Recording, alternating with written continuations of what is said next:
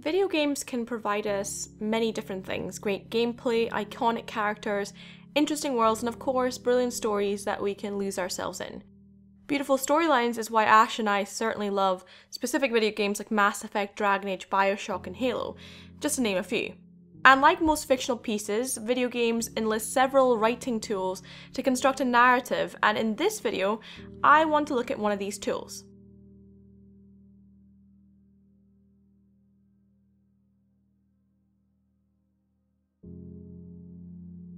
Hi, this is Rima from Odyssey Gaming, and today I'll be looking at the use of foreshadowing in video games. And because this video would be too long to edit if I looked at every example in every game that we love, I'm going to focus on what we do best here, the Bioware games. So join me as I look at some great examples of foreshadowing in Dragon Age and Mass Effect. Before we start looking at specific examples, we should look at what foreshadowing actually is in relation to storytelling. Defined by Merriam-Webster as, quote, an indication of what is to come, it is a common trope used in media to either give the audience a hint of where the story is going or help prepare the audience for something to come, either because it'll be shocking or it's a twist, and of course to build tension in the story. There are several ways of using foreshadowing in media, and it depends on what media you're using, for example novels, video games, movies, plays, etc. For example, dialogue between characters could hint at something coming up in the future, or using the setting or environment, for example the weather or specific props, or using repetitive events or patterns emerging in the plot may indicate something may be coming. And sometimes people use music to create a mood or a sense of déjà vu. As I've already said, there are a lot of examples of foreshadowing in media, and the examples I want to discuss are just some of my favourite in our favourite two series, Dragon Age and Mass Effect, and hopefully they act as examples of varied types of foreshadowing that you can find.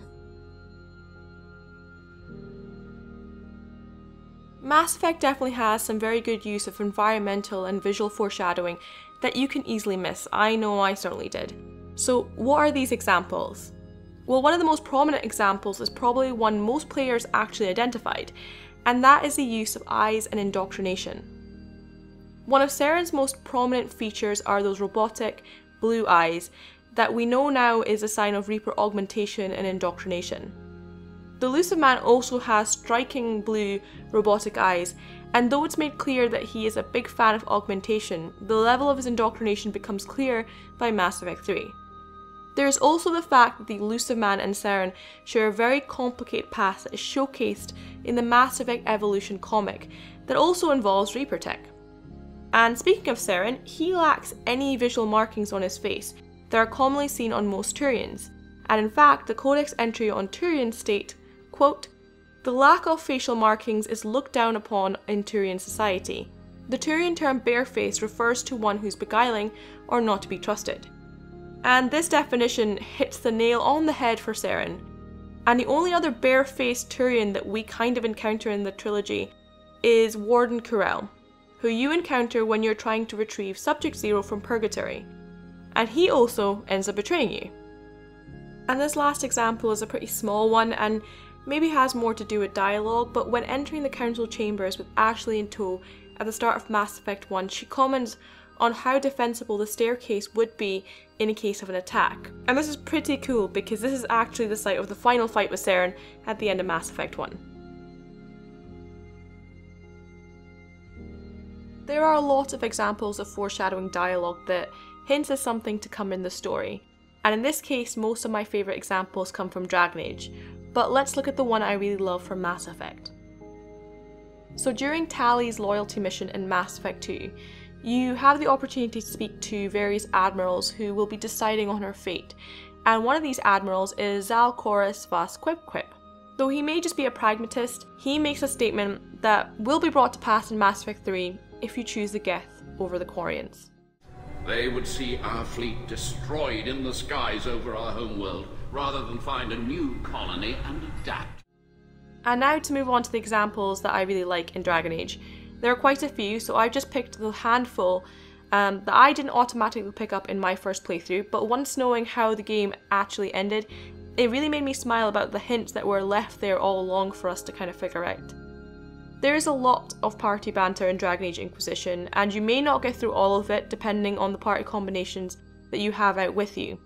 I played a lot with Varric and the Iron Bull, and I was treated to this very nice piece of audio. Hey Varric, I was reading your stuff. Where do your bad guys come from? Well, some of them come from Tevinter, and some are Ben Hazrath spies.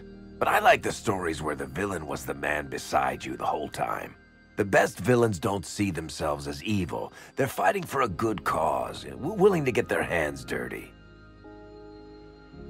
Varric's description here about his favourite type of villain may be a little familiar to a certain elf. Anders' actions at the end of Dragon Age 2 practically kicked off the Major Rebellion, and it was fairly clear that he was spiralling towards some form of destruction with lines like, quote, "Mix the ingredients together and boom, Justice and I are free," during one of his loyalty missions. But if you play Dragon Age Origins DLC Awakening, you can encounter Anders there. During one part of the DLC, when you encounter a ballista pointed straight towards a religious statue, he states, quote, "I'm always up for a bit of iconoclasm." And iconoclasm, for those of you who don't know, is the destruction of monuments and images commonly associated with religion. And what does Anders do at the end of Dragon Age 2? And then there are the two prophecies that we hear from Sandal and Flemeth respectively. Sandal's strange prophecy seems to indicate the rise of Solus and the breach in the sky. One day the magic will come back. All of it. Everyone will be just like they were. The shadows will part, and the skies will open wide. Huh? What's this?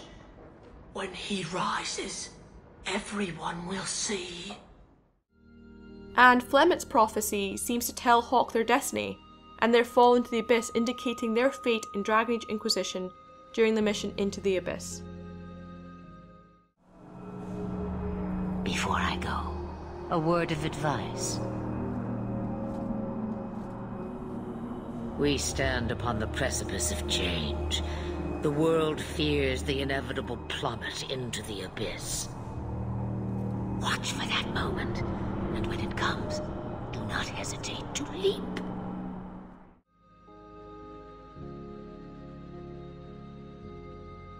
As I said earlier, using repeating events or patterns can act as a way of preparing your audience for the final arc of your story.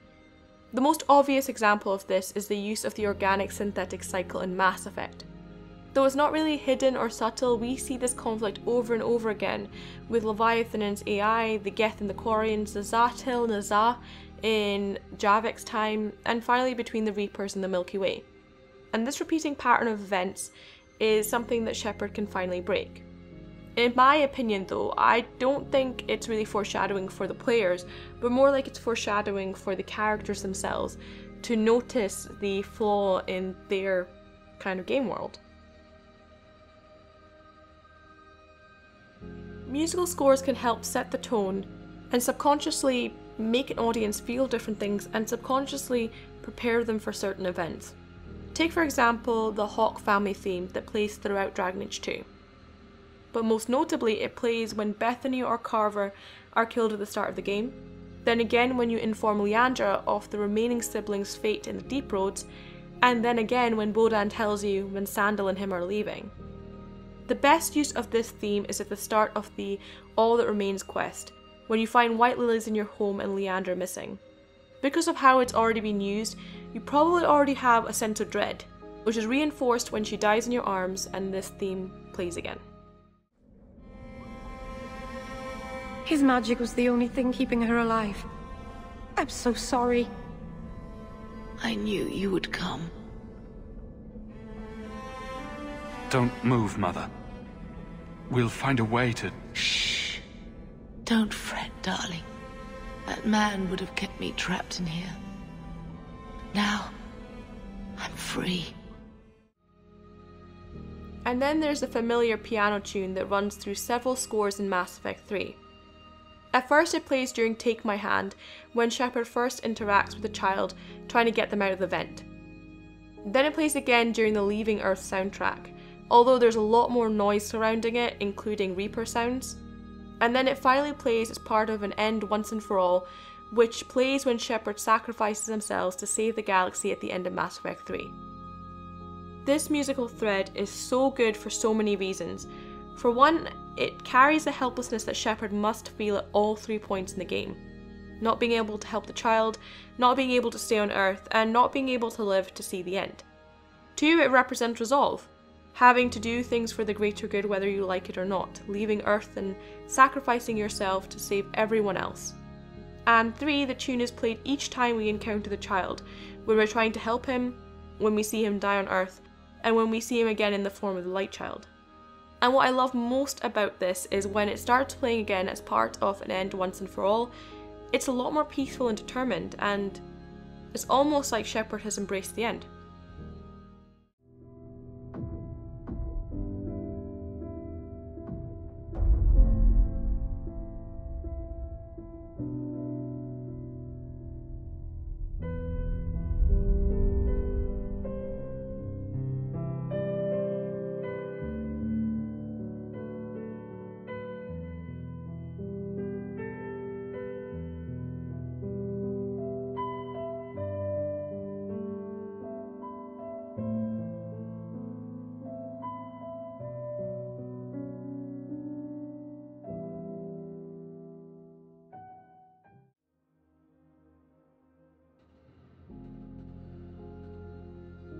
So those are my favourite examples of foreshadowing in Bioware games, and more specifically in Dragon Age and Mass Effect.